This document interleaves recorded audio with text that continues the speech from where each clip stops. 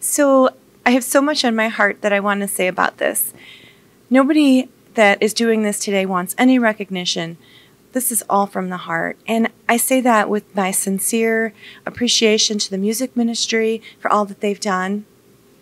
When I asked them to do this, it was a no-brainer. They were all in.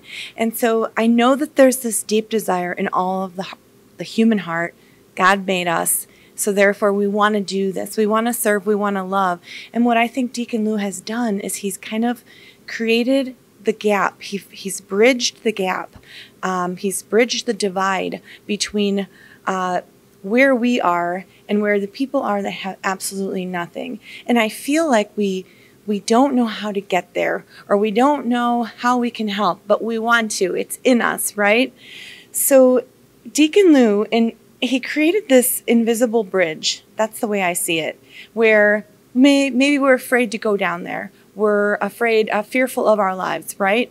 It's real, but so are they. Those people are living there probably fearful of their lives, but also fearful of, where am I going to get the next meal? How am I going to clothe my child?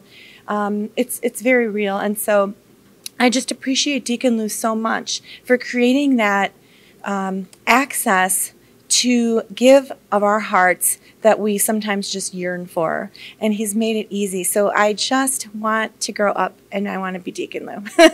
And I also asked Deacon Lou one time, I said, and when do you rest? And he said, I will rest.